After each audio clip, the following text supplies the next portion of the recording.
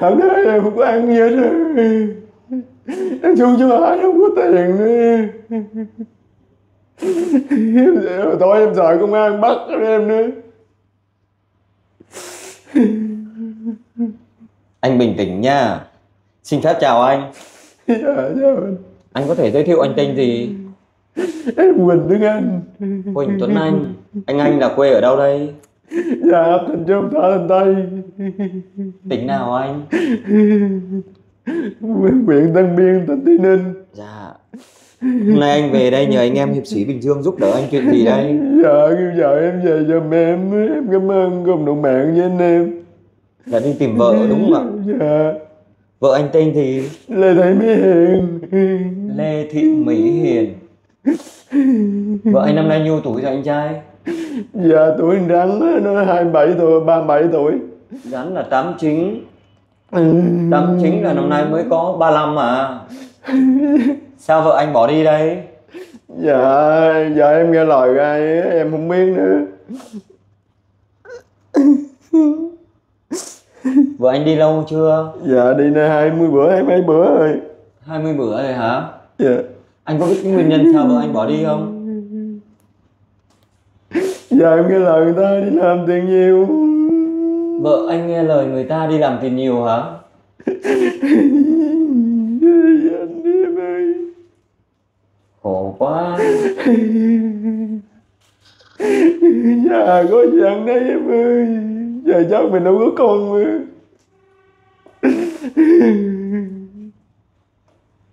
Dạ anh ơi, dạ đừng có không ăn cơm nữa. Sao anh đi làm nổi, động lực đâu.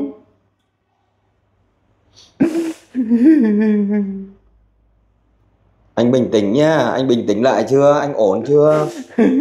Không, em nhớ vợ em. Nhớ lắm hả? Bình tĩnh nào anh trai, mạnh mẽ lên nào.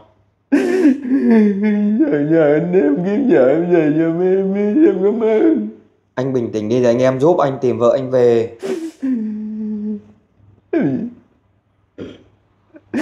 Quá.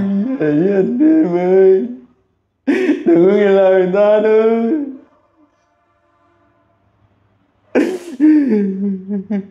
Vợ anh nghe lời là nghe lời ai, trai hay gái?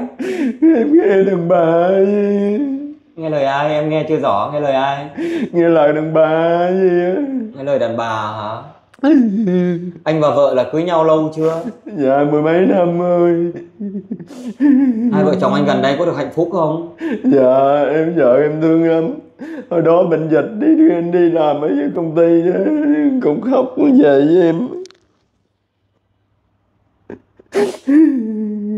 Thôi anh cứ khóc cho đã đi, anh khóc đi. Khóc cho thoải mái đi. Chừng nào anh khóc đủ rồi thì em tiếp tục với anh. Về với anh em ơi. Trời ơi.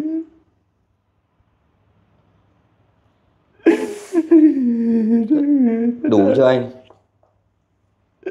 Để không để nhớ vợ đó. Rồi em để cho anh khóc tiếp.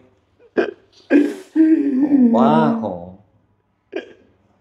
Điện cho chú Hải cũng vậy. Chú Hải ơi, con có tiền giúp vợ về giúp chú Hải rồi mốt nữa con có gì không? Wow. Vợ mẹ em cũng mất rồi, nhà không ai hết.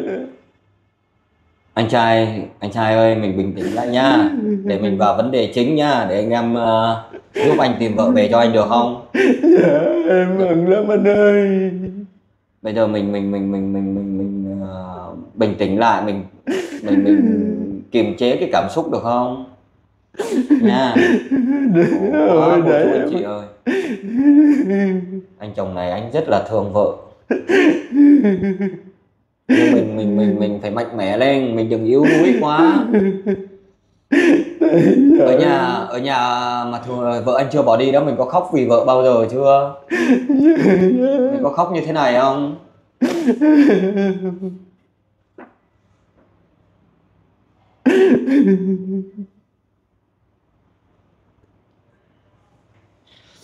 Rồi anh bình tĩnh chưa? Anh hít sâu thở nhẹ, bình tĩnh lại cho em nào. Anh nhìn em nào. Nhìn em, nhìn trực tiếp, trực diện với em. Bình tĩnh lại chưa? Nhớ vợ em nữa. Nhớ vợ hả? Vợ thì ai mà chả nhớ. Nhưng mà anh phải bình tĩnh lại thì mới giải quyết được công việc. Còn bây giờ mà anh cứ bù loa bù lu như thế này thì thật sự thì khó để mà vợ đi không nói gì nữa. Anh bình tĩnh chưa? Bình tĩnh lại nào, nghe lời em nào. Đàn ông mình phải mạnh mẽ lên.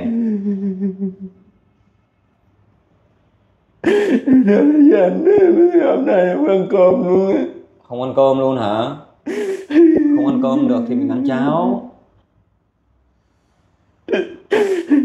Nè anh trai, nghe lời em, bình tĩnh nè. Nhìn em nè. Em nhớ vợ em cho Em biết rồi, khổ ghê. Em biết là anh nhớ vợ anh thì anh mới khóc rồi. Nhưng mà mình đàn ông mình phải mạnh mẽ lên. Không yếu đuối nữa nào, nghe lời em nào. Em thương vợ em lắm. Thương dữ lắm hả? Trời đất ơi. Vợ anh là quê quán ở đâu? Cách em có cái xã anh ơi. Vậy là cùng ở Tây Ninh. Dạ. Anh và vợ anh trước kia là gặp nhau trong cơ duyên nào? Dạ em đi nấu mì. Vợ anh đi đâu? Em đi nấu mì rồi vợ em ở nhà.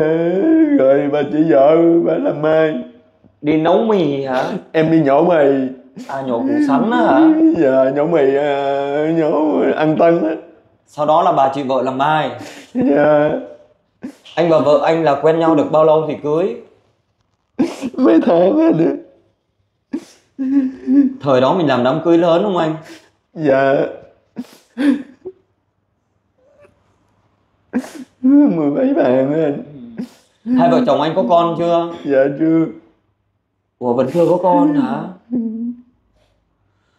Lần này vợ anh bỏ đi á, là anh có biết lý do chính là gì không?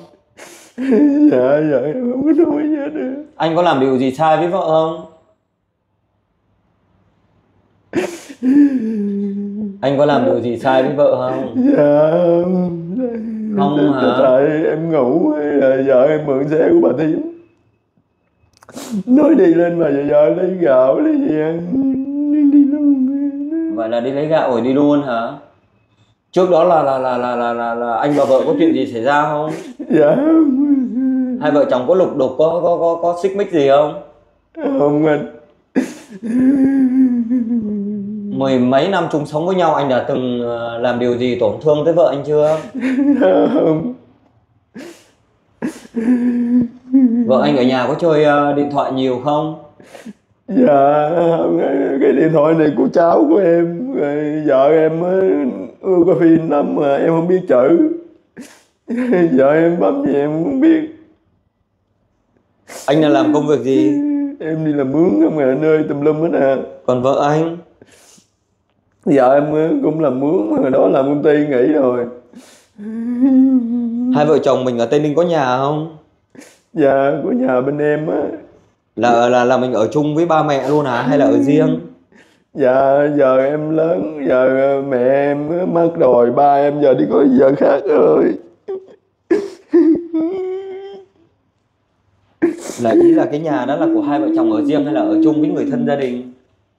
Dạ giờ em hai vợ chồng em ở à. Hai vợ chồng hả? Thời gian gần đây vợ anh có biểu hiện gì bất thường không? Dạ mấy bà cô nói em giờ em làm giấy tờ đi nước ngoài mà em không có nghĩ tới. Bà cô nào nói? Bạn biết bà cô em của ba em á. Là bên nhà mình á hả hay là bên vợ? Bên em. Nói đi nước ngoài hả? Dạ, đi nước nào? làm giấy tờ đi nước ngoài mà em bị y lên vợ em đi. Vợ em thương em không có đi đâu. Đi nước ngoài là đi nước nào? Em không biết nữa. Là đi Trung Quốc vậy. Anh mà cứ khóc hoài như vậy sao làm việc được đây? Nói vợ em nữa. Em ngồi em làm việc với anh em cũng nản luôn này. Em nhớ vợ em quá thôi. Nhớ thì ai mà chẳng nhớ, nhưng mà mình phải bình tĩnh mình mới giải quyết được công việc chứ. Còn bây giờ anh nói mà em đi lang thang ngoài đường không ấy. lang thang ngoài đường làm gì? Sao mà dám điện cho chú Hai đâu. Khóc quá thì khóc. Về với anh em ơi. Bữa giờ anh ở nhà anh có khóc vậy không? Dạ. Khổ quá. Thôi em đau lắm anh ơi. Em có tiền ơi không ngủ. Cần giờ về với anh đi em ơi. Anh bỏ hết rồi. Anh đi làm. Anh không làm gì hết em ơi.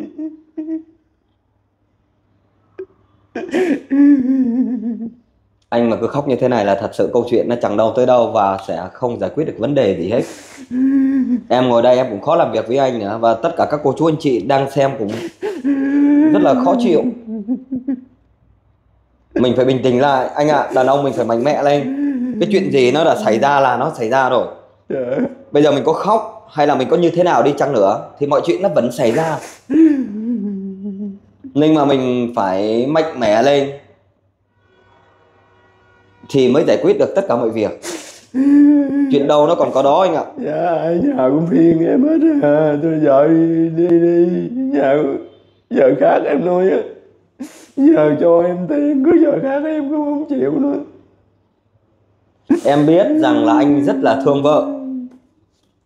Nhưng mà anh phải bình tĩnh. Đàn ông mà sao mình yếu đuối thế? Ở nhà mình có yếu đuối vậy không? Anh bình tĩnh chưa? Bây giờ anh nghe lời em, nhìn thẳng vào em nào. Nhìn thẳng vào em. Nhìn thẳng, lau nước mắt đi, lau khô nước mắt đi. Lau sạch nước mắt chưa? Không khóc nữa. Không khóc nữa. Bình tĩnh lại, được chưa?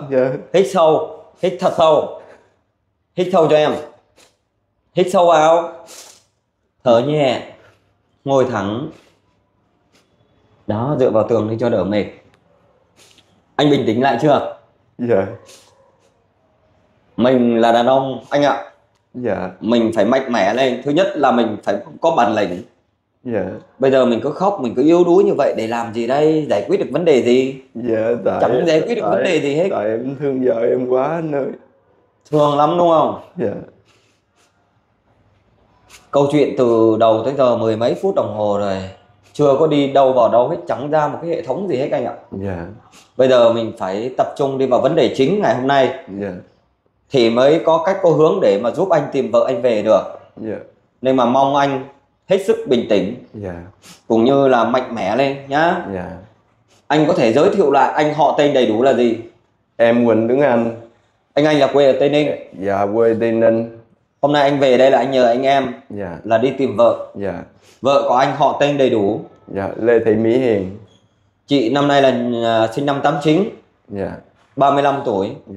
Lý do chị bỏ đi là như anh chia sẻ là nghe lời người ta dụ dỗ đi làm ở bệnh là tiền nhiều và vợ em nghe lời đi anh. Tại sao anh biết được cái thông tin đó? Là người em nghe người bên vợ em cũng nói. Ai? Chị vợ hay là không, em nghe thông tin nói á. Đó là mình nghe mà mình chưa thấy mà. Em nghe. Vợ anh bỏ đi cụ thể là ngày nào?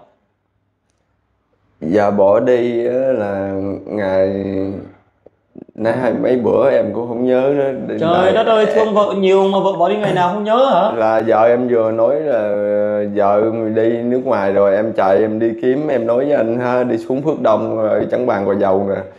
Em có 100.000 em mượn xe của kế bên em chạy. Bữa giờ trời mưa tưởng đâu là em tập. Giấy chứng minh của vợ em. Có quần áo không? Là bữa đó em ngủ là vợ em qua mượn xe đi nói với bà thím á, lên mẹ vợ vì lấy gạo lấy gì á, là bà thím của em, bà thím Tư á, là nói tao mượn xe cho con mượn xe đi về bà già vợ con lấy gạo.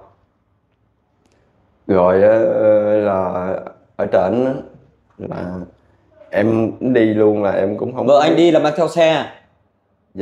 Vợ anh đi là mang theo xe? Mượn cái xe cuồn của bà thím. Là có mang theo xe đi không? Không. Vậy hôm đó nói là đi lấy gạo? Mượn cái xe đi lên nhà bà già vợ em. Hai vợ chồng anh là kinh tế có ổn không? Ổng vợ chồng em là sống là mười mấy năm rồi, là giờ có muối ăn muối, có mắm ăn mắm, em đi bốc Em vác biết nào rồi, khổ ghê, mệt anh ghê. Em hỏi đường anh cứ trả lời néo không à? Dạ. Em đang hỏi anh này, hai vợ chồng anh kinh tế như thế nào? Cũng khó khăn lắm anh. Hai vợ chồng chưa có con, Dạ. mà đặc biệt có nhà rồi, mà tại sao lại kinh tế khó khăn được? Dạ. Ít ra thì làm cũng phải không dư dả như người ta thì cũng phải đủ ăn đủ mặc chứ. Dạ.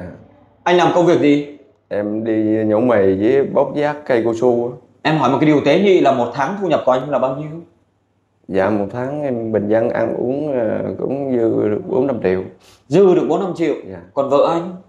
Vợ em có khi không có làm công ty thì vợ em ở nhà. Vậy là hai vợ chồng cũng không đến nỗi nào phải thiếu ăn thiếu mặc đúng không ạ? Dạ. Trong cái thời gian gần đây em hỏi thật anh, bản thân anh là một người chồng, Dạ. anh có làm điều gì có lỗi với vợ anh không? Tại em thì không có cái gì hết à. Em đi làm không mà em không có gì hết à. Anh có nhậu không? Dạ.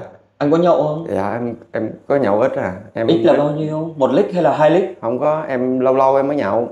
Nhậu về mình có lầy lội không? Không. Mình có tác động tay chân với vợ không? Không. Tại em nói với vợ em mà, là em nói bất cứ là quýnh vợ em á là mình nuôi với ai, còn em còn tâm sự vợ em nói đồ đạc hay là điện thoại hay là chén bát em không có đập, nó đâu có biết cái gì đâu, mình đập mình mua chứ ai mà mua. Mình có đập không? Dạ cái kiểu mình nói vợ mình nói phiên vợ chồng mình nói nhau nghe thôi. Em chưa hỏi đập hay không mà anh khai ra là không đập rồi đó. Dạ.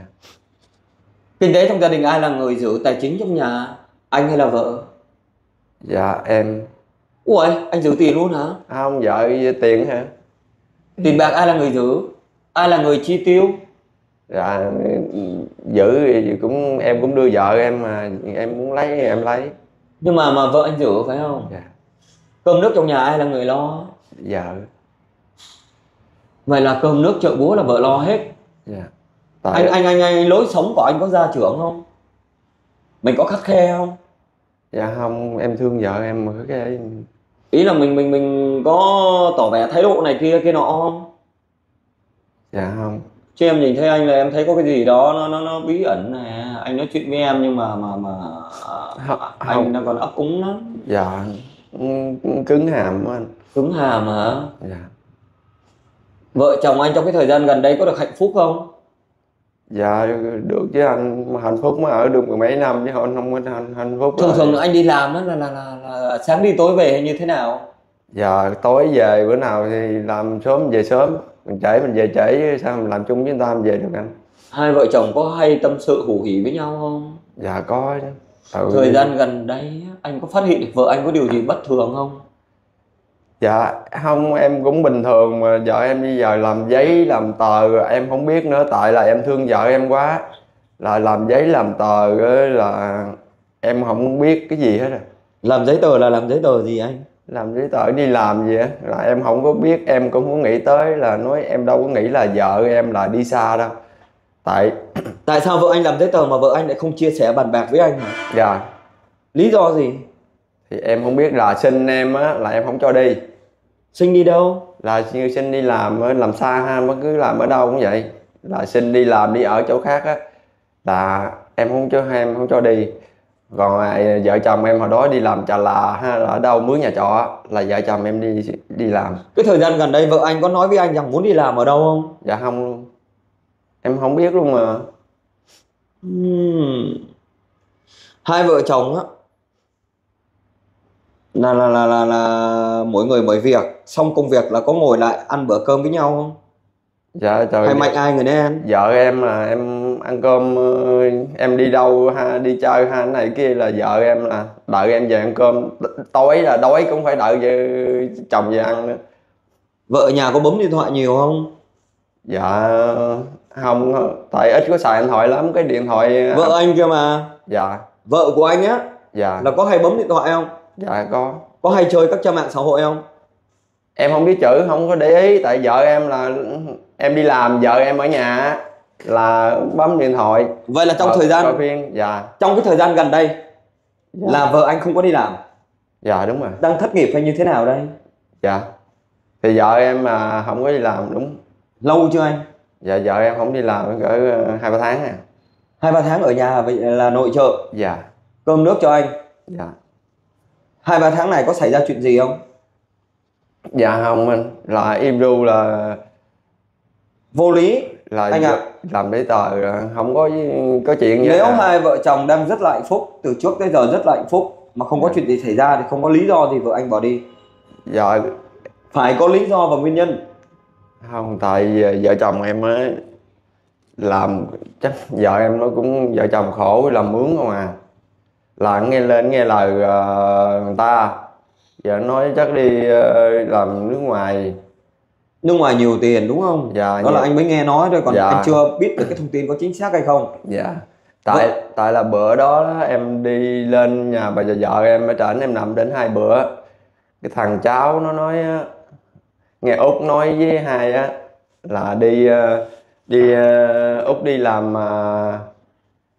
xa, đi ra Trung Quốc làm.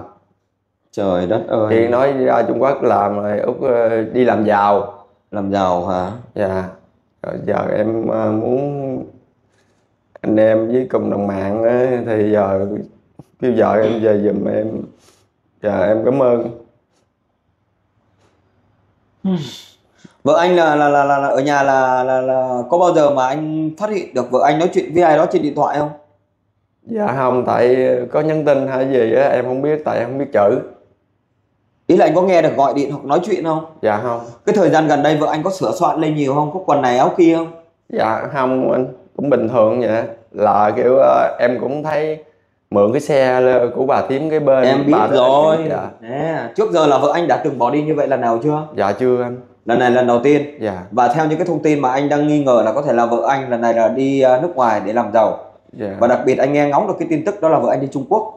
Dạ. Nhưng mà cái tin này chính xác hay không thì bản thân anh vẫn chưa biết. Dạ. Cái chiều hướng là nghi ngờ như vậy. Dạ. Nếu thật sự vợ anh mà đi Trung Quốc làm giàu thật thì anh dự tính như thế nào đây? Giờ thôi, giờ cỡ nào cũng gắng kêu vợ em về giùm, anh em với cộng đồng mạng giúp giùm em đi, chứ giờ em không có tin tưởng nữa. Theo như anh cảm nhận, vợ anh có thương anh như anh thương vợ anh không? Dạ vợ em thương em dữ lắm. Thương dữ lắm, tại sao mà đi lại không nói câu nào? Dạ là nói là em không có cho. Có nói với anh chưa? Dạ. Có nói với anh chưa? Dạ chứ vợ em nó nói đi đâu là không có nói anh nữa, anh không có cho em đi đâu. Anh có nghĩ rằng là vợ anh hay là không phải đi nước ngoài mà lại đi theo người đàn ông khác không? Dạ. Anh có nghĩ điều đó không? Dạ thì em cũng không có biết được. Vợ em thì đi theo đàn ông khác thì em nghĩ mà ít thôi, chứ em. Tức là bản thân trong đầu óc của anh vẫn có nghĩ, nhưng mà nó chỉ phần trăm rất là ít. Vậy mà vợ em là không có. Tại là lúc mà vợ em đi cỡ tuần mấy á, là cũng còn Việt Nam, là điện em cái số đó đó. Vợ em nó nói điện nó nói vậy nè: anh ơi anh ở nhà đi, vợ em còn thương em mà đâu phải bỏ em. Anh ơi anh ở nhà đi, về nhà mình ở đi, rồi anh gắng ăn uống gì vô, cố gắng làm nên khỏe đi. Nhà mình có bà, rồi em đi làm. nhà mình có bà con hay là ai ở Trung Quốc không? Dạ có không. ai đi nước ngoài không? Dạ không. Nếu thật sự những cái câu chuyện mà diễn ra trong đó anh suy nghĩ rằng là vợ anh đi nước ngoài thật đấy, thì anh cũng phải chuẩn bị tâm lý đi anh ạ. Dạ. Bởi vì nếu mà vợ anh mà thương anh thì lại không bỏ anh đi đâu. Anh phải nên nhớ một điều rằng Dạ. vợ anh mà thương anh thì không bỏ anh đi. Dạ. Bởi vì vợ chồng đồng cam cộng khổ với nhau ngần ấy năm trời rồi. Dạ. Mà tới giờ phút này bỗng dưng vợ anh bỏ đi mà không để lại cho anh một cái lời nào nhắn nhủ hoặc một cái lý do nào đấy, thì anh cũng phải hiểu như thế nào rồi. Bản thân anh phải hiểu rõ một điều rằng là mình phải cảm nhận được rằng là mình sống đã tốt chưa, mình Dạ. đối xử với vợ như vậy đã tốt chưa, đúng chưa. Dạ. Giờ gắng anh em đây chú Hải đây. Anh khẳng định một lần nữa là bản thân anh chưa có làm lỗi gì với vợ. Dạ. Chắc ăn không? Dạ. Chứ em thấy là 10 ông tìm vợ về đây là hết chính ông nói xạo rồi. Không có đâu. Em nói thiệt với anh, với một lần đầu này nói thiệt, vợ em là rủ ghê đi thôi, chứ vợ em nói thẳng với anh là cũng không có biết gì đâu. Mà anh Thiệt em cần vợ về tới đây đi anh hỏi thử á. Tại sao em lại nói là mời ông về đây nhờ tìm vợ hết, chính ông nói sao? Bởi vì ông nào lên đây cũng nói tốt không à? Em cũng đâu nói tốt gì đâu, thì Nhiều ông có hỏi, sao em nói vậy. nhiều ông em hỏi là anh em ở đây hỏi là có đánh vợ bao giờ chưa, nói là chưa. Nhưng mà về thì ôi trời đất ơi, vợ chia sẻ một cái mà anh em muốn đứng hình luôn. Không có, em thì từ hồi vợ em đi anh trên video này anh hãy nói một cái điều gì đó với vợ của anh đi, để vợ của anh xem được đang ở đâu đó sớm quay trở về đoàn tụ với lại anh. Em về với anh em ơi, anh nhớ em lắm.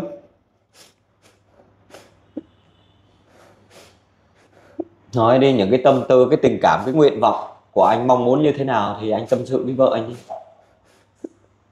Em chia sẻ em về với anh đi. Giờ anh không biết nói sao rồi đó. Anh muốn khùng muốn điên luôn em ơi.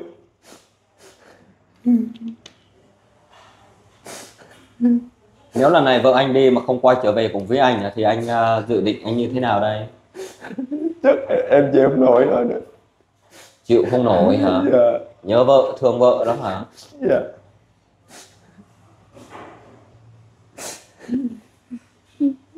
Hôm nay anh về đây anh có hy vọng rằng anh em hiệp sĩ Bình Dương sẽ tìm được vợ về cho anh không? Dạ.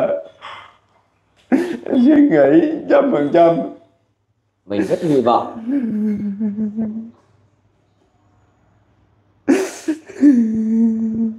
Khóc như một đứa trẻ lên ba, thật sự anh yếu đuối quá. Anh thương vợ anh ở điểm gì nhất? Vợ chồng em không có con, không có ai tâm sự hết. Chỉ vợ em nó cũng ưa mình đó mới được. Cái chuyện vợ bỏ đi như vậy anh đã thông báo cho gia đình hai bên biết hết chưa? Dạ biết. Bên nhà vợ biết chưa anh? Dạ. Ba mẹ vợ anh còn không?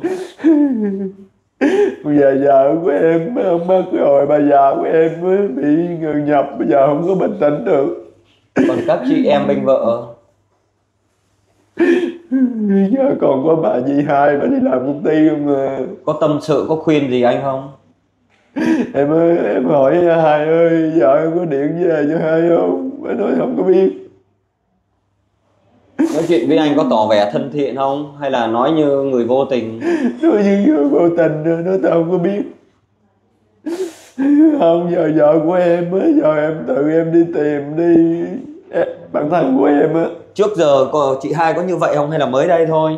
Không, chị hai giờ em điện có khi bà không bắt máy luôn. Có vợ em ở nhà là vợ chồng của em điện nói chuyện với bà, kêu bà xuống, vợ chồng em có thịt gà hay này, kêu bà xuống ghé ngang, đi làm về ghé ngang đi.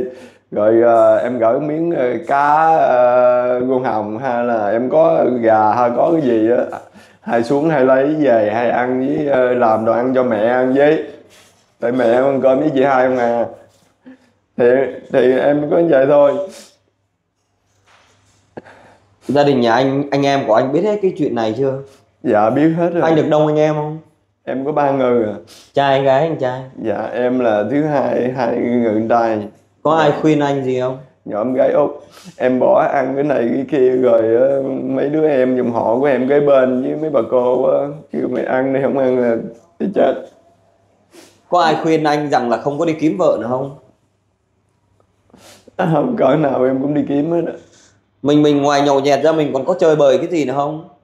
Em hồi đó em cũng chơi gà cái này kia là Đá gà hả? Dạ là em nghỉ chơi lâu rồi. Mình bỏ lâu chưa? Dạ em thấy tội lỗi quá rồi, em với khổ quá em không thôi. Giờ em đi làm đi rồi từ từ rồi tính. Mình có nợ nần gì không? Dạ em không có nợ anh. Khổ Dạ quá. em không có tiền mà em hôm qua em đón xe đi, em nói anh á, chú Hải ông nói đi qua đi rồi chú Hải cho tiền về. Hôm qua em nói thiệt anh chứ em có 40.000 à. Trời đất ơi. Em đâu có ăn cái gì đâu, em mua gói thuốc hút. Hồi sáng em còn 20.000, em đói quá em đi ăn. Ăn gì thưa? Em ăn bún bà bán ngay cái chùa đằng này nè. Đàn ông mà đi ra đường không có tiền là thua rồi anh ạ. Không có nhiều thì phải có ít để mà thủ thân. Dạ, thứ nhất là xe cộ, thứ hai là đi trên đường trên xá có chuyện gì xảy ra.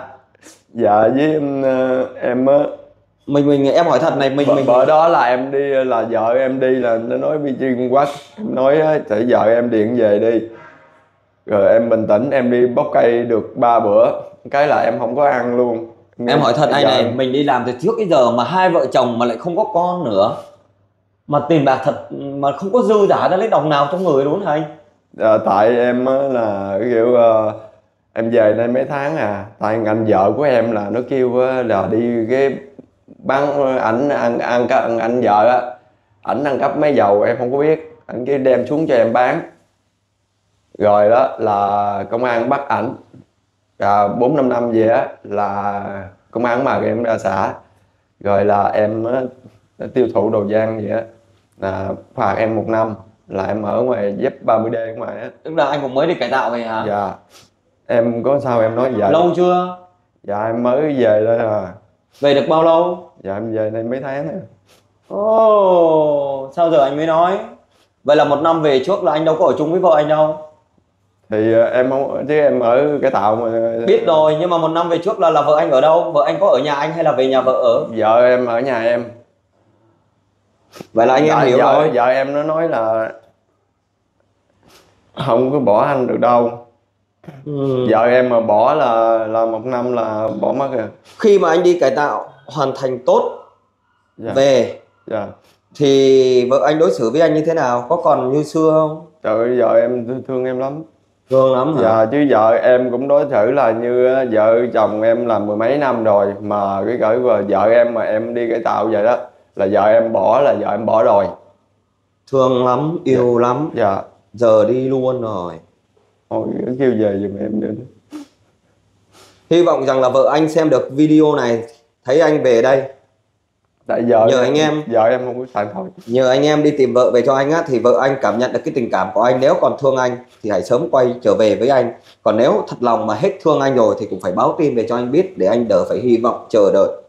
Còn thật sự mà cái câu chuyện mà vợ anh đi nước ngoài để làm việc kiếm nhiều tiền á, nếu cái chuyện đó mà xảy ra thật thì hy vọng rằng vợ của anh cũng phải lên tiếng để mà báo tin về cho anh, để anh ở nhà anh được yên tâm hơn. Giờ gắng kêu vợ em về giùm, em về tới đây cũng được anh ơi.